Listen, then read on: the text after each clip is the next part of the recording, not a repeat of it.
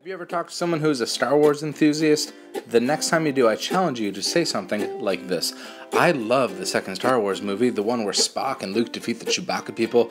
They'll probably have a heart attack.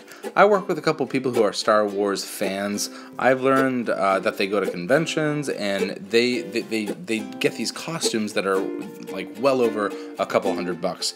Crazy. I don't understand. Don't you have bills to pay? The fake lightsaber that you just spent all that money on, it's not an actual lightsaber. It does not save light. I don't know, what's the deal? And if you're a Star Wars fan and you collect all these little action figures and you're an adult, like, what do you do with them? I don't get it. There's plenty of great movies out there. Have you ever seen Terminator 2? We're fighting robots. The best part of the movie is that I know that it's not real, and I won't get offended if anybody says that they don't like it. Star Wars fans, get a grip.